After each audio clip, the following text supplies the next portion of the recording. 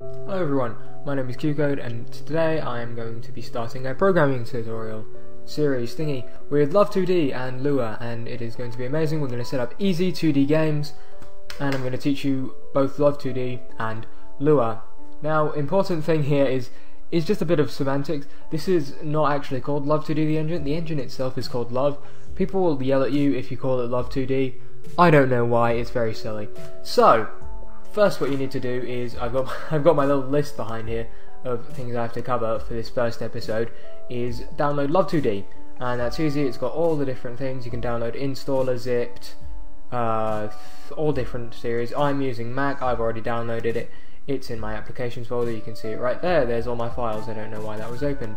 Okay, second, what you want to download is our code editor, which is Sublime Text. So that will have a download there, you can download that. Install it, I've already got it installed. As you can see right here, it looks like this. It's very simple. You can type code into it.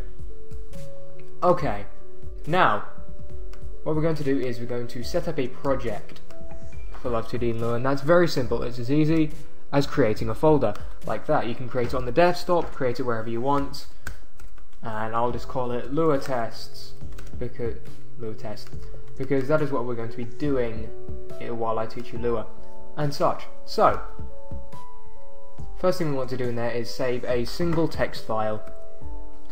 Save it as main.lua. I'll have to navigate through these. Main.lua is where the main folder, it's the first file that is run for Love 2D. We save it there. This is the code that is going to be run on the start. And now, you have your first game! Yay!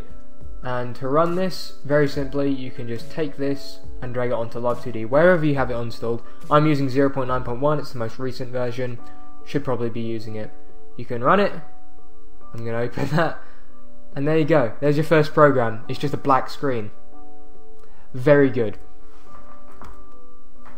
Now, what we're going to do is set up what's called a build environment. And that is for, it sounds complicated, but that is for Sublime Text 2. And as you can see, this is in, don't need you, this is in on this page here. All of these links will be in the description, just pre-warning. So, as it says here, running Love projects from Sublime Text 2. If you run it like this from Sublime Text 2, 1, it's a lot easier, and 2, you can see really easy console updating. It'll update the console and you can print things, and it just makes things simpler generally. You can use the console on Windows, but that's a separate setting. Usually it doesn't appear by default. This is just going to be plain old easier, is personally what I think.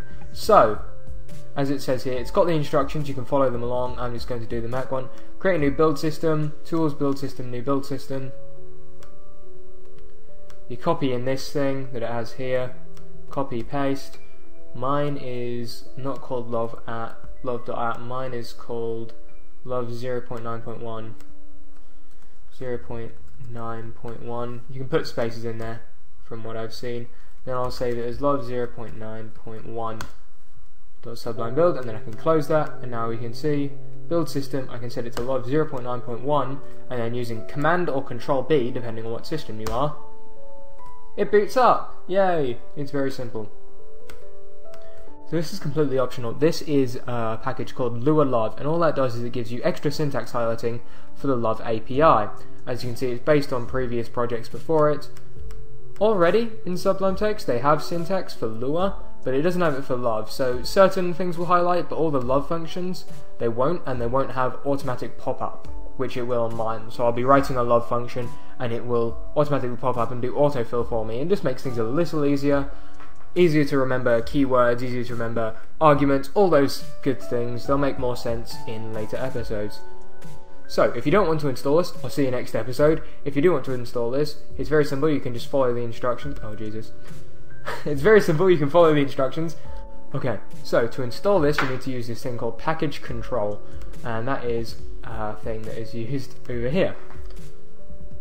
Sublime Text 3, Sublime Text 2, it differs for each one. I'm using Sublime Text 3, it's a beta build. You can find it on the Sublime Text website. Simply copy that in and paste.